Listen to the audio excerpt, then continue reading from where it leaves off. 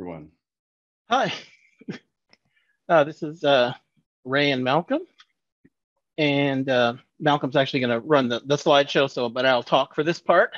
I'm the director of F5 Labs, and Malcolm is a researcher with F5 Labs. We've both been with F5 for a long time. Malcolm, many years, as you've heard.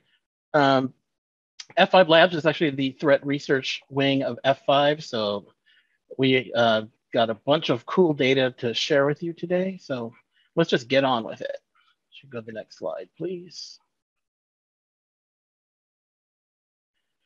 So we have a partnership with Effluxio, who's run by many different names, Lorica, Baffin Bay, now they're called Effluxio, but it's essentially the same folks that we've been working with since 2017. And they have a global honeypot network. And we collect a lot of data from them in various things. And one of the things that we really single our attention on is their web sensors, their web attacks. So we actually have, it says variable number of sensors. It's easily to say in the hundreds all over the world. And we see, as you see, 11,000 events per day on average. And that's just the web attacks. And we actually are able to capture a bunch of data. What these honeypots do is they actually simulate a web server in the most basic sense. They see an incoming connection and they kind of answer like, yeah, I speak port 80. Here's my HTTP. And then we grab that session and then they shovel all that data to us. And so we've been doing various stories and analysis on upcoming attack trends and things like that and kind of interesting events. And we'll get into that as we go along. But we also decided we were, for the special 20th anniversary, we wanted to do like a big picture. Let's look at all the data we had. So we have 8.5 million events and Malcolm crunched through it and found some really interesting things. And we're also going to talk a little bit about the process that we did, because I think that's also interesting and useful to you, especially if you want to be doing some of this stuff on your own as well. Go ahead to the next one, which I think that's where I take over. Yeah. So I can talk a little bit about some of the tooling that was used for the analysis. We use a pretty standard set of data analysis tools, Python, including libraries like Pandas and NumPy, Jupyter Notebooks, some R, and most recently Elasticsearch. And Elasticsearch has been really extremely helpful when I approached this project to not just do an analysis of a relatively limited time period, like say a month or a quarter, but instead tried to look at this entire data set that covered years. That gave us the scaling that we needed. Originally, the data was in comma separated values, and now it's in JSON. There's pros and cons to both. Some tools work better with some and others with others.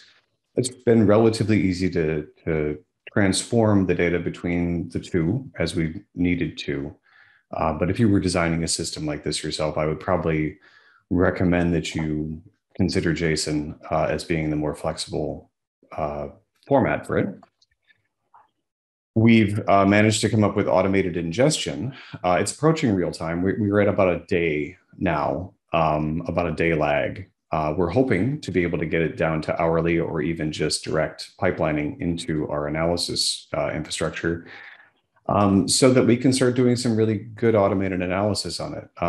We've obviously done a fair amount of trends over time, looking at different attack patterns, but what we would like to do is to use this as a source to be able to profile the attack patterns, for example, URLs that we're seeing, GET request URLs that we're seeing, and start to, probably using some sort of machine learning, classify them automatically and detect anomalies as we go forward so that we can see new attack patterns coming forth.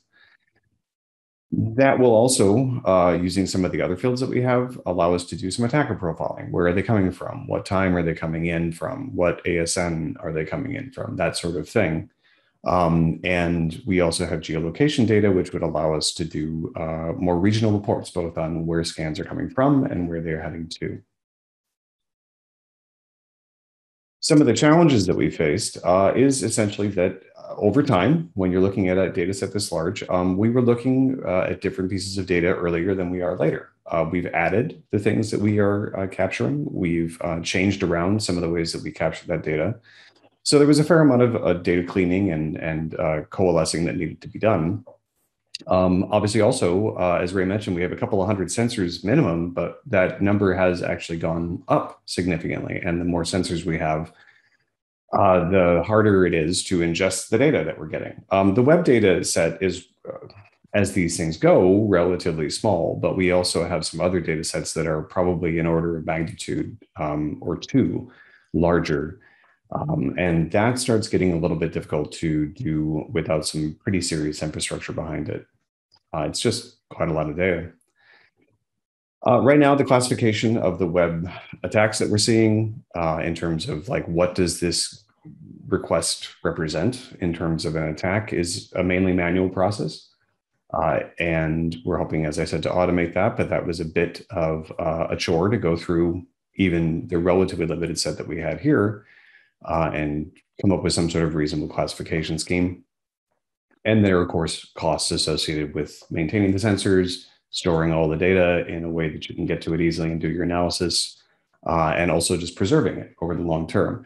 I think an awful lot of companies have much of the same sort of data from, say, their web application firewall or their logs even, but they don't necessarily keep 5, 10 years worth of it to be able to do the sort of trending that we're going to do.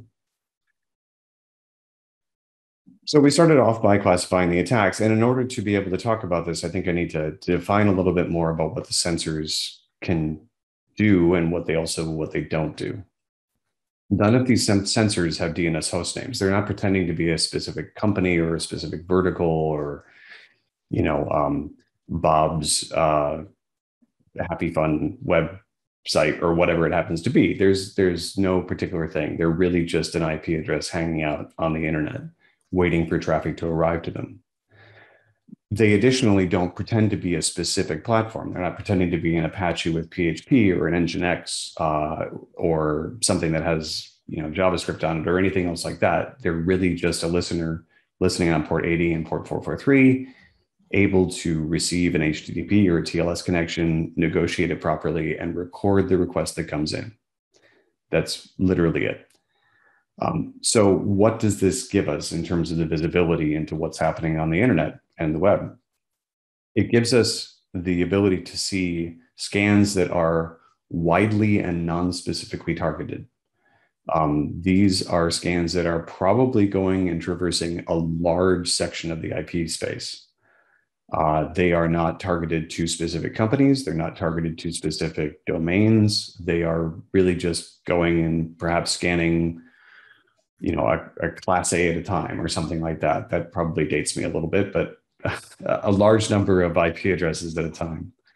And so it's reasonable to conclude that the attacks are automated and are done at scale and are probably done, therefore, by attackers who are looking for easy wins. They're not necessarily targeting a specific industry or site. They are just trying to find things that they can break into or install software on, which we'll get to in a little bit, or retrieve information from. Attack classification is the next thing really that we looked at. And as I said, what we've generally seen, and I think this is actually probably true for a large amount of attacks on the internet, is that attackers are going to target technologies and not necessarily industries. They are picking up public vulnerabilities quickly. Those get weaponized, automated, and start being used. And they continue being used for a very long time, as we'll see. The most apparent goals that we've been able to determine from what we've seen, and this is mainly from command injection payloads, is they are interested in installing crypto miners or building botnets. And probably the most common botnet that we've seen, general classification of botnet, I should say, is for doing denial of service attacks, such as the XOR DDoS. Many of these attacks can be automated completely. You see a GET request comes in that uses a command injection, that issues a curl command that downloads something from some server somewhere, untars it somewhere, and starts running it. And you can do that all on one GET request. Secondarily, we see a lot of attempts at going and looking for files that would reveal credentials. .env, for example, where unfortunately you find a lot of database credentials or general configuration files that may include passwords or key data. And so from this, we conclude that at least this particular subset of attackers are going to be using the shortest path to their goal. And their goal is widespread compromise and information theft. So they're not going to be particularly picky about what tools or technologies they use. So now we can talk a little bit about what sort of attacks you might be expecting. And we can say generally that any HTTP or TLS endpoint will be scanned probably within less than 1 hour of it being visible. And your authentication endpoints will be cred stuffed and brute forced. If it's got a login box on it that can be exercised by a remote attacker, it's going to be exercised by a remote attacker. Any data that's in the open is going to be found and taken. Specifically, PHP will be enumerated for command injection vulnerabilities. We see a ton of requests for common test script names, for example, test.php or shell.php or aaa.php or temp.php, any of these sorts of things, which I assume is attackers looking for people coming up with a quick little test script, leaving it out in the open, and perhaps being able to find something that they can exercise to do a command injection, most likely. Interestingly, APIs, specific API URLs, in other words, ones that comply to a format that indicates an API endpoint, /API would be the most common one, obviously, but there's many other patterns that we see are being actively scanned for. They're going to be found and they are going to get poked at quite sufficiently. And finally, any public web vulnerability, any CVE that comes out that anybody has any idea about how to actually use are going to be picked up quickly, turned into an automated tool, and you're going to see those all the time. I'm just going to pause briefly. Okay, thank you for the time warning. So, in order to take a look at this data over this large chunk of time, we use the following approach. We looked for the top 50 requested URIs per month, 2017 to 21 inclusive, until just a little while ago in mid-August. Actually, yeah, a little while ago in mid-August. We normalized it for the number of sensors so that we had comparable data sets. And we did some manual classification. We broke it out this way. We came up with APIs, specifically the enumeration and attempted execution of APIs. Authentication, which is requests for login pages or specific login attempts, post requests with credential data in them. We looked for code and content inclusion, which I'm defining here as cross-site scripting, local file inclusion, remote file inclusion, and several other techniques. Information theft and recon, which is, as I mentioned, looking for example, .env files or .password files or .htaccess files, those sorts of things. Injection and remote command execution, specifically command injection most often, but also specific remote code execution vulnerabilities. And then finally, SQL injection, which we separated out from injection more generally, because we saw in the data a really interesting pattern emerge. So here's what we saw. Over, obviously, on the left, we have 2017, all the way to the right, 2021. The green color on your screen is what we observed for SQL injection attacks. And as you can see, they were by far the majority of the attacks that we saw from when our data set started in 2017 until about July of 2018. And they were ubiquitous. There was just so many of them. Code and content inclusion did have a representation in there, as well as authentication, some of the other categories here. Then we saw a really big shift. There was a sudden spike in injection RCE classified attacks, and I think we're going to figure out exactly what those were here in a couple of slides. But after that point, you'll notice over on the right side of the graph, especially with the orange, which is off, and the blue, which is API, a significant and ever increasing trend for scans that were targeting those two classifications. I think this is really, really interesting. What we may be seeing here, and this is speculation, but what we may be seeing here is a shift from using traditional SQL-backed web architectures to perhaps ones using NoSQL, or perhaps just people fixing SQL vulnerabilities, which made those attacks less likely to succeed. And at the same time, we see an increasing amount of API usage, and also attackers just pivoting to what they can reasonably conclude that they can get in with. In other words, API, cred stuffing, password spraying, all those sorts of techniques. The info theft and recon category has been growing as well. And the injection RCE has continued to be something that we've seen a lot of. But I really want to call out that specific trend of increases in auth and API traffic, because I really think that that's actually where that's a major shift that we're seeing. It may be that some older techniques that attackers were using are less effective, but they are definitely keeping up with the shifts in web architecture that we're seeing, where APIs and microservices and that sort of thing are becoming more common. And they are definitely arising into the targeting that attackers are doing here. So we found a couple of, just to call out a couple of different things that we found that were kind of interesting. CVE 2017-9841, my apologies, was actually found in 2017. It emerged strongly in 2019. We caught it about halfway through September in 2019. It's been continuous in our data set since October 2020.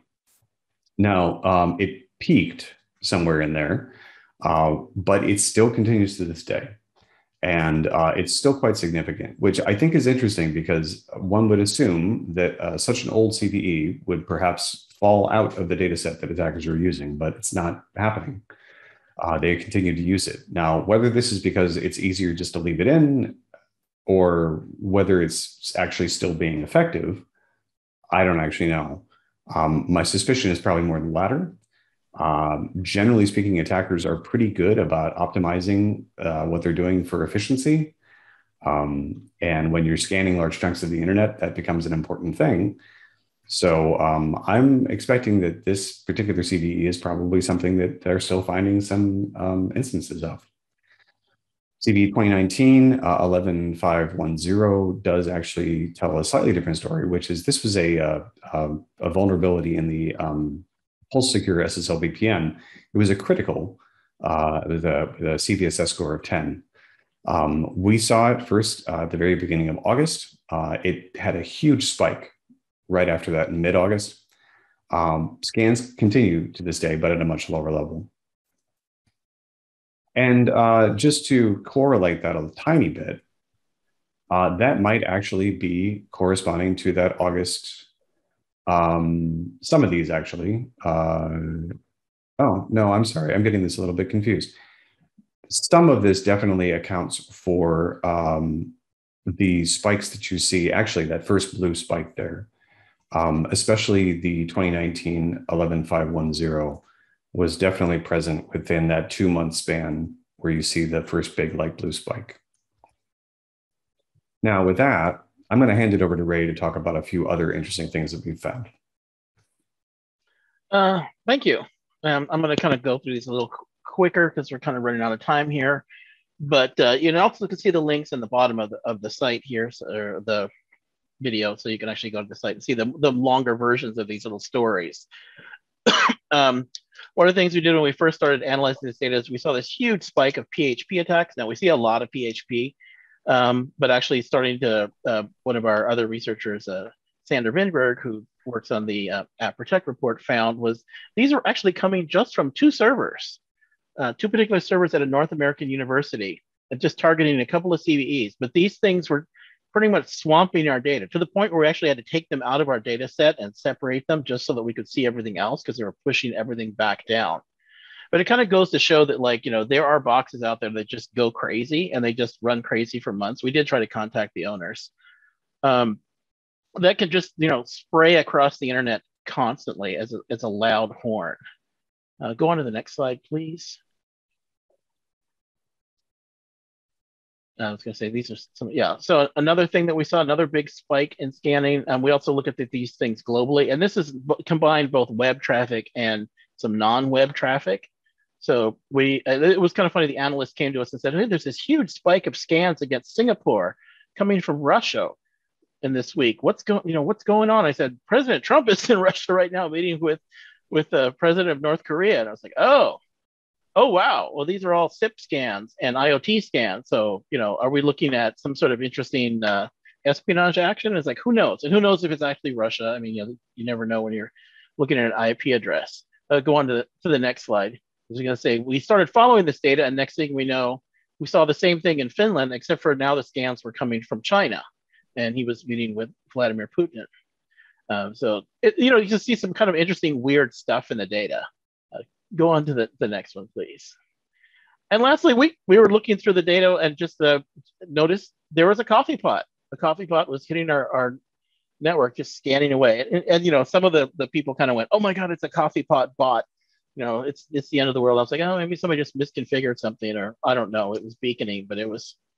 If anybody's got any theories as to what this was about, I'd love to hear it, because it was pretty bizarre. And we have not seen it since, because we're definitely been looking for it. Go ahead to the next one, Malcolm, and take over, please. Okay. So if you want to do something like this yourself, it's probable that you can. In my experience, weblogs and WAF logs can be treasure troves if, especially, you maybe do some pre-analysis and store perhaps even just some counts of what you see for the long term, and then continue that over time. You're going to get some interesting trending data. You can use a similar approach with your network edge. You can sample. It doesn't necessarily have to capture absolutely everything, because I know that can be challenging, especially with the sort of amount of data that we have flowing in and out of our networks.